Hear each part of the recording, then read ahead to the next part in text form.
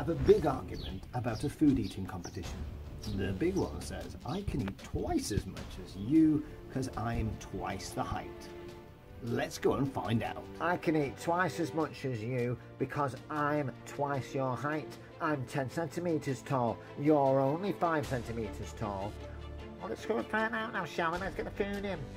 Alright, let's bring it in now. Look, I'm eating loads and loads and loads. But you're not eating twice as much. No, I think I'm eating even more than twice as much. Oh, I really don't think so. We need to find out, though. So, let's take it to the lab. Let's go then. Let's go, let's find out, shall we? All the way to the lab. I'm going to find out now.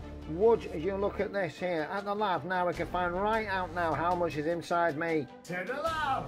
How does LAV help? Well, I'll tell you. What we're going to do is with our little dolls, we're going to put them on the lab. The height of the small one was 5 centimetres.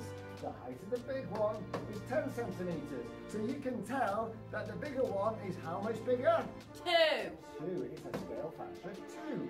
Now, when this big boy here, a tiny boy, was eating his pasta, he managed to consume 100 centimetres cubed worth of pasta.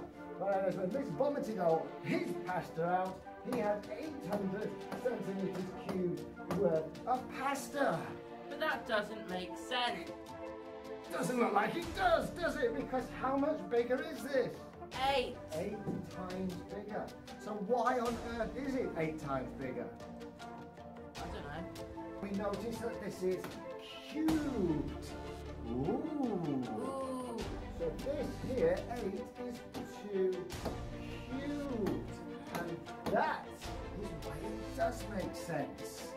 Oh, you make maths so enlightening. Thank you.